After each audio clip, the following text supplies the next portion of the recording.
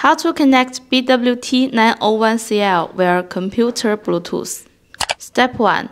Turn on the device and open the Bluetooth on computer. Step 2. Select Add Bluetooth or other device. Select Bluetooth and start search. Then you can see the name of HC06. Select it and connecting. Input the pin code of 1234 and connect. You can see your device is ready to go. Click Done. You can see the HC06 is paired. Select HC06 and click the More Bluetooth options. Click Components. You can see the incoming and outgoing component. Please remember the outgoing component. Step 3. Open the WITMOTION software. Fill in BWT901CL. Change the baud rate of the corresponding outgoing component to 115200.